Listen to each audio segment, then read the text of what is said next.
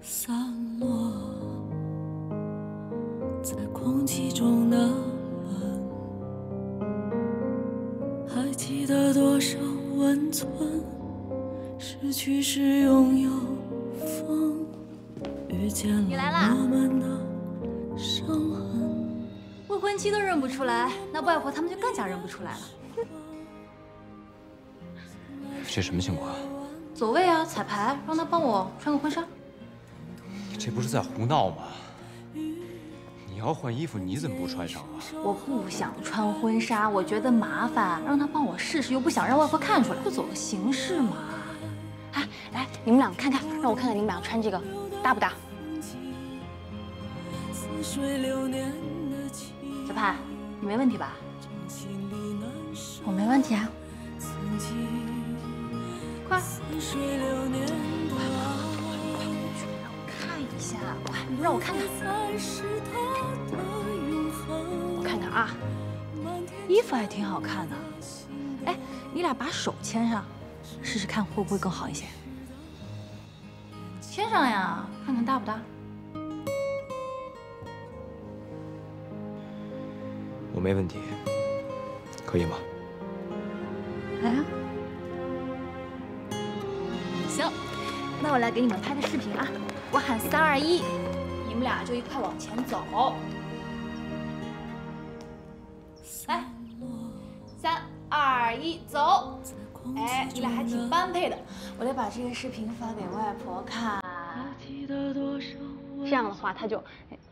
哟，图图啊，外婆又在干嘛呀？你怎么来了？我不来能放心吗？啊，外婆，我呢在挑选婚纱，让小盼试着帮我走个位。哦，是这样啊。小盼，你穿着还真挺好看的。你要是我外孙女就好了。那好啊，那就让小盼替我跟周志伟订婚，不就完了吗？你胡说八道什么呀？好，那就这么定了。这套挺好的，我去付钱。外婆，不着急，这又不是在菜市场买白菜。有关你的事儿啊，得尽早定，免得你出尔反尔。放心吧，我又不会跑。你这态度啊，我就放心了。我去了啊，我跟你一起去。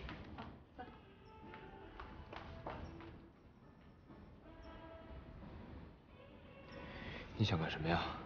一定要这样吗？一模一样。很开心是吗？你要控制好自己的情绪。你有契约精神，我也有。小盼。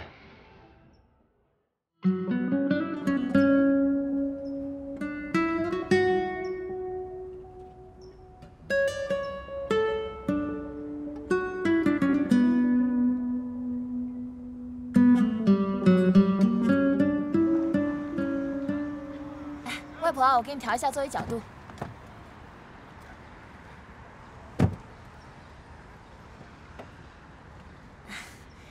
这样你坐着更舒服。诺图啊，订婚了就是大人了，以后啊，别耍小孩子脾气，一切呢要以家族为重啊。我知道了，放心吧。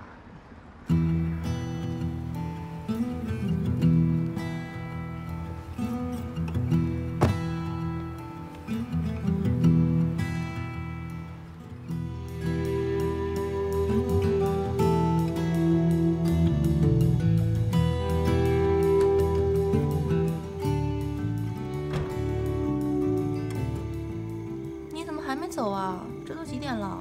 你这不是明知故问吗？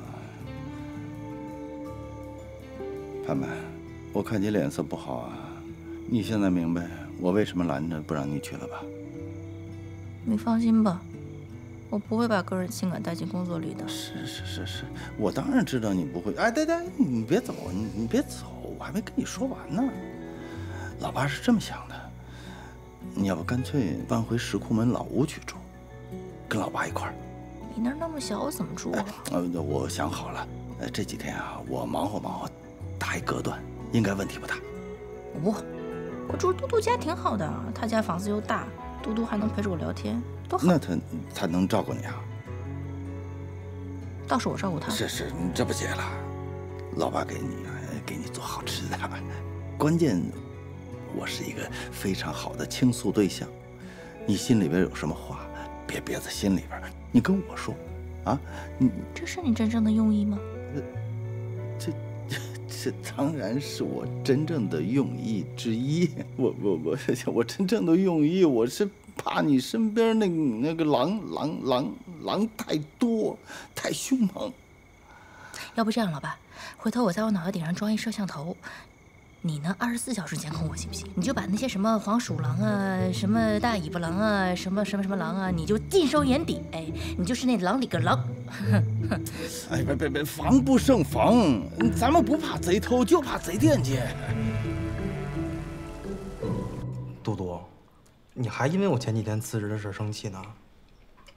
辞职也不能都怪我呀。你说吃苦我不怕，但你说每天我那么受气，那么不开心，你不怕我憋出点病来啊？受点气怎么了？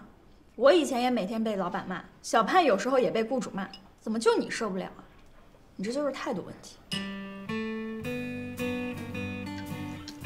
是啊，其实工作中有的时候是会受点委屈，但是它也能实现自我价值，有满足感。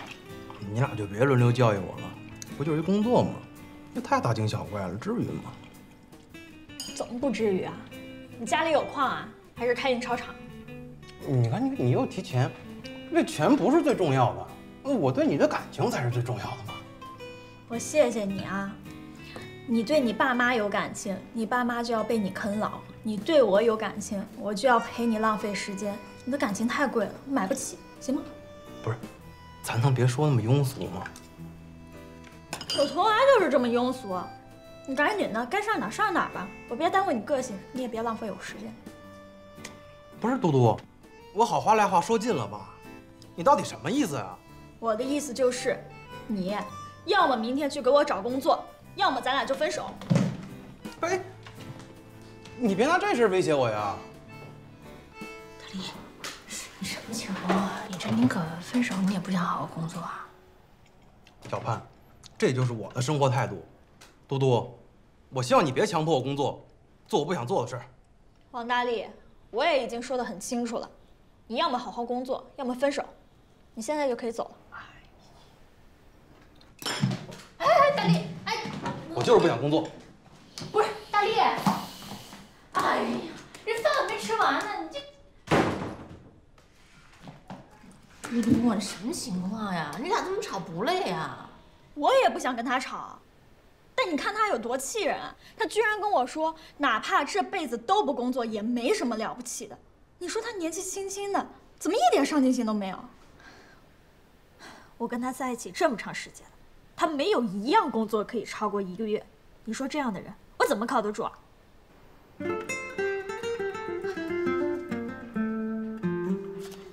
要不你再好好想想。想什么想啊？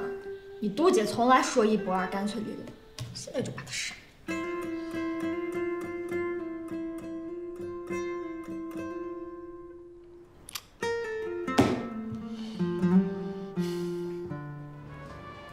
又是试婚纱，又是买衣服，怎么那么麻烦呀？哎，那件白色挺好看的。这个，我都快烦死了。这些你帮我搞定不就完了吗？你不觉得其实你买什么样的衣服，婚纱照拍成什么效果，外婆并没有那么在意吗？为什么那么说？唉，外婆在意的是你能不能积极的配合她完成这次家族订婚礼，能不能把它搞得红火圆满，知道吗？如果今天是我自己一个人来买衣服，外婆还是会想各种方式让你忙起来。总之，你一天不完婚，她就一天不会让你消停，晓得吗？我的天，这是什么杀人的制度啊！